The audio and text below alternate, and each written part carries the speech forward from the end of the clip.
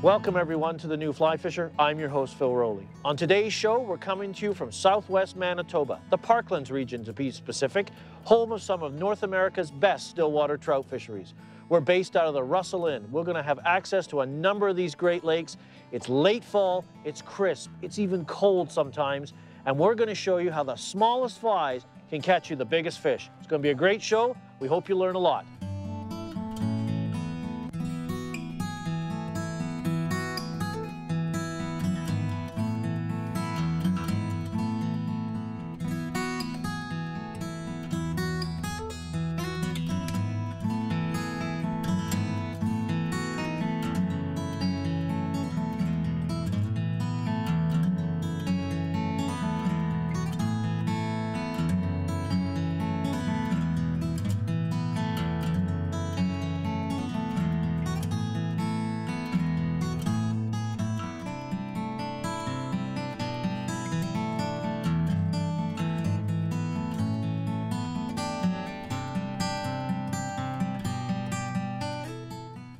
The new fly fisher has been made possible thanks to Orvis Sporting Traditions, Scientific Anglers, Able Reels, Ross Reels, Superfly, fly fishing for everyone. Okay, let's set the stage. It's late fall, early October. The air temperatures are crisp and cool. The water temperatures are dropping. We're getting into the low 50s. These are the temperatures that are going to stimulate trout to feed. They're going to feed aggressively. They're going to come into the shallows, less than 10 feet deep. We're situated right against the tules here. It's 7 or 8 feet deep right back in there. They can easily navigate through the cattails or along the perimeter of these tule beds, and they're going to be feeding on anything.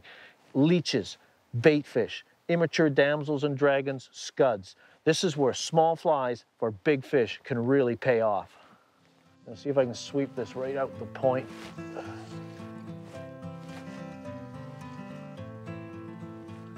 That's better.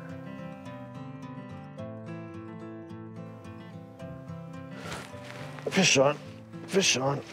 Oh, it feels a little better. Oh yeah, we have a nice brown trout on.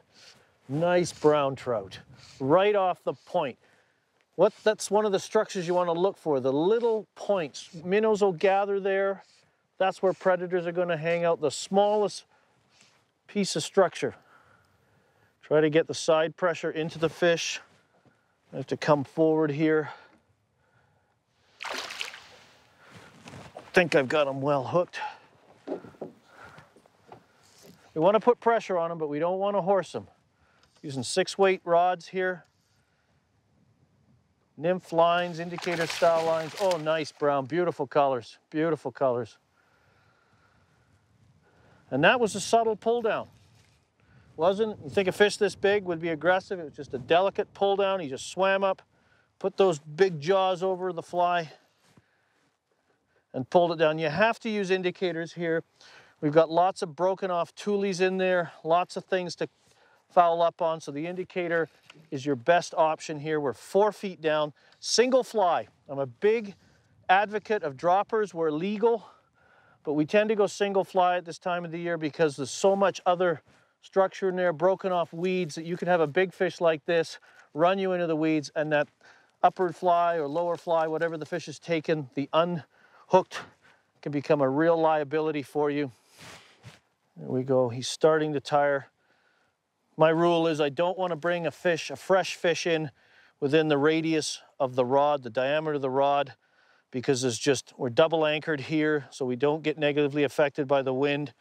And I just don't want a fresh fish full of energy coming in. Look at the hump on that guy.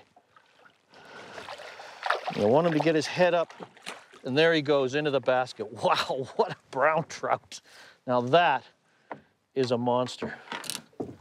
And here, let's give you a look. That is a beautiful fish. Look at the markings. Look at that hump on that big male. He's in shallow water, feeding on small minnows, baby damselfly nymphs, small dragonflies, scuds, water boatmen, back swimmers, anything he can get that big jaw of his around. He's stocking up. Look at the belly on that. And off he goes. Hope to see you next year. Small flies for big fish in the fall. It's a tough tactic to beat. It's just so effective.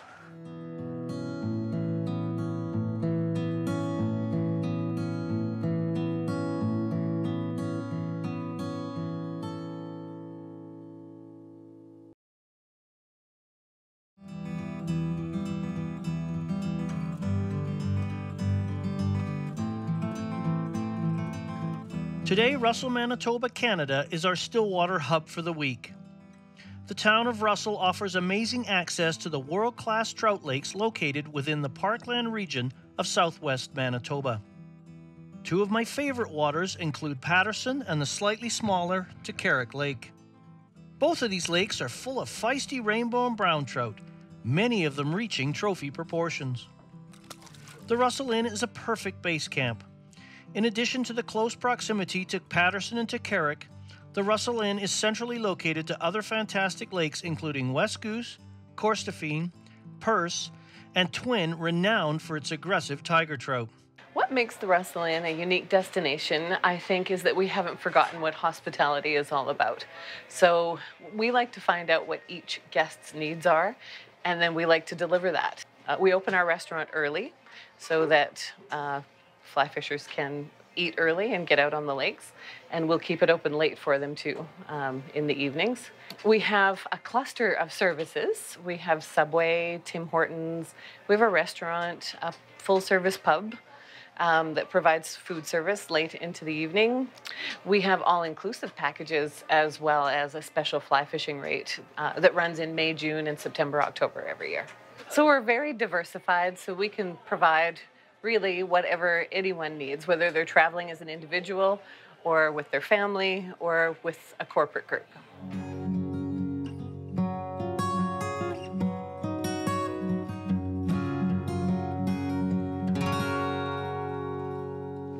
Fish on, fish on. Let's work this cast. I've been working close to the tules and then casting out into deeper water as well. You want to sweep all the area. Don't keep working the same areas. I've been playing with a number of different retrieves. I've been letting it sit, dead drift, and just letting the natural wave action move the fly. I've been doing slow strips to raise and pause the fly, slow hand twists, and if the wind allows, I'll also pitch the odd fly up into the wind and just let it wind drift back towards me. Works very well with leech patterns, balanced leech patterns, and micro leech patterns. So those are your four sort of retrieve options with indicators, and you experiment with them rather, to see which one the fish seem to like better. Oh, a nice little rainbow, full of energy. This cold water really stimulates their aggressive feeding nature, and small patterns are perfect for them. We took the bruised leech on the bottom. Out comes the fly already. Got a little belly on him already. Let's let him go. Come back to be a bigger fish. We'll catch him next year. So there you have it, your four retrieve options. You can just pitch it out there and let the natural wave action animate the fly. You can strip the fly back using 6 to 12-inch pulls. It'll raise and flutter the fly. Don't do that a lot, but just slowly cover the water. A slow hand twist, or you can pitch the fly upwind and let the natural wave action bring the fly back towards you, and you just gather in the slack.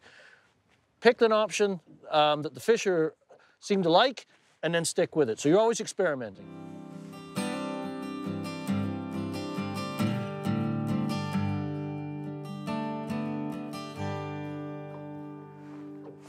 Fish on, fish on, fish on, fish on, fish on. All right, we've got a, not sure whether this is a brown or a rainbow, but we're working right close. Oh, it's another brown. Oh, it's a nice brown.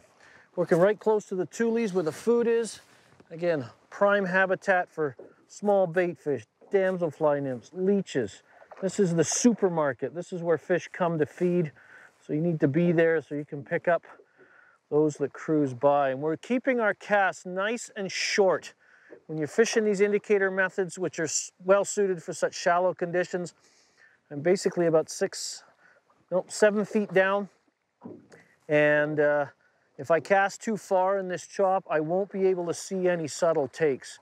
And this one has taken one of my balanced leeches on the point. A bruised leech, which is a black and blue combination.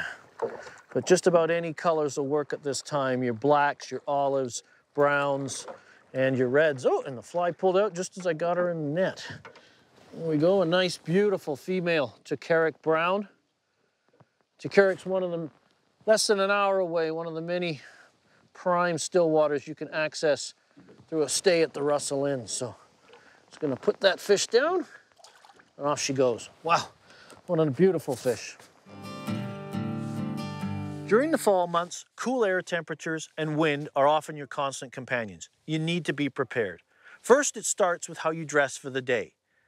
Have a wicking layer, a fleece layer. I'm wearing a buff to keep my neck warm. If it gets really extreme, I've got my toque as well. Waders and a rain jacket help to keep the wind away from you. We don't see rain very much here in the prairies during this time of the year, but we can have wind, and this helps act as a windbreaker for you. When you're moving from point A to point B, a pair of fingerless mitts works well. You can cover your hands, keep those digits warm, keep you in the game. A cheap pair of waterproof gloves like these for raising and lowering ropes. If your hands get wet, have a simple hand towel on hand. Dry your hands quickly, keep your hands dry, you'll be good to go. And when it gets extreme, 0 or slightly sub-zero conditions, a catalytic heater can really save the day. So keep these things in mind when you're on the water to make the most of your experience and be prepared for the conditions. Fish on. Oh, he's taking the leech on the bottom. Oh, it's a nice brown trout. Nice brown trout. Just, again, working these small flies parallel, using the wind to our advantage, and just basically letting the flies, oh, nice jump.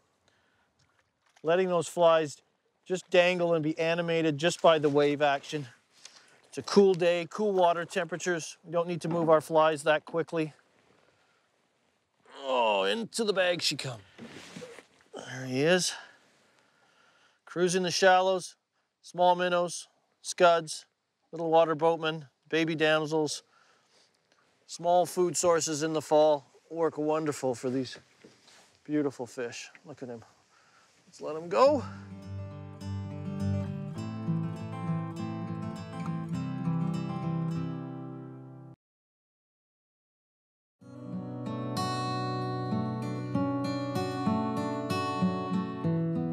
By the fall, the major hatches for the season are complete. Staple prey items such as scuds, leeches, baitfish, and immature damselfly and dragonfly nymphs are key menu items. Your pattern selections should reflect these staples. On average, your fly should range from number 8 through number 14. When visiting the Parklands region of southwest Manitoba, here is a cross-section of flies to consider adding to your fall Stillwater fly box. The gold bead flashback pheasant-tail nymph, pequod, the ruby-eye leech, the coral booby, and don't forget balanced flies such as the bruised leech and the ice minnow. As with most Stillwater situations, I favor 6 or 7 weight rods ranging from 9.5 to 10 feet in length. Long rods offer a number of benefits, including helping you to create open loops, which eases casting indicators. They help facilitate good roll casts. And once you hook a fish, the ability to steer and control the trout until you subdue it and safely net it. Fish on, fish on, fish on, fish on. Fish on, big brown. He's eating the booby. Excellent, excellent. We've got fish. We've had fish taking here near this beaver lodge and got them on the washing line technique. And these beaver lodges are just prime structure here on Chicaric. We're just east of Russell Inn, an hour away from to the east of Russell Inn. You've got Chicaric, Patterson, Corstorphine, Pybus. And these are all excellent lakes to visit should you come here and visit the Parklands. But a nice brown trout here. It's a nice brown. He's got the booby just in the corner of his mouth, so just gotta grab that out of there. Oh, it fell out. Booby, we'll show you that in a second. There is a nice brown trout. Nice average, maybe a little smaller than average in some of the lakes, but gorgeous specimen nonetheless. Available to you just a short drive from Russell. And you can catch these a variety of techniques, these small flies for small fish, strike indicators, slow sinking lines, and particularly the washing line technique I use to take this one. So we'll just let this one go and go see if we can get another. So what am I talking about when I say the washing line technique? Well, it's a technique from England, and it involves a 2-fly setup, okay? And in this case, I've got a ruby-eyed leech on the dropper, and I got a buoyant, this is a peachy colored booby. Clearly nothing in a lake looks like this. This fly has foam eyeballs, it has lots of attraction, it wobbles and shakes, and it triggers an aggressive response. But the other benefit it has is this buoyant fly helps keep this fly suspended as though it was on a washing line. So I've got that blended perfectly with my line choice today being a clear intermediate Stillwater line. And that's the washing line setup. Perfect for sinking lines, and it also works on surface flies too during emergencies and things like that. So add the washing line to your repertoire. It's a great little trick, and it really works well. Today I use 2-leader setups. For my slow sinking lines, such as the hover and clear intermediate, I used a standard 9-foot leader tapered to 2X. I then added 2 to 3 feet of 2X or 3X fluorocarbon to the leader using a triple surgeon's knot. For my floating line, I used a 7.5-foot leader, a quick release indicator, and a small number 14 barrel swivel. I attached the barrel swivel to the leader using an improved clinch knot. I then attached 2 feet of 2X fluorocarbon leader to the swivel, once again using an improved clinch knot. My overall leader length was no more than 12 feet. When you're fishing small flies for big fish, the line selections are pretty simple. It's a shallow water game. You want to be using floating lines for with and without indicator presentations. Clear intermediates, hover lines, we're working shallow water, less than 10 feet, often less than 5. It's a simple selection. That's really all you need to bring. About the only other line you might consider is a fast sinking line if you're fishing boobies over shallow, clear water where you're using the attractive pulling power of a booby to drag fish. That fast sinking line pulls the booby down, and you can use that fast, erratic retrieve to entice a take.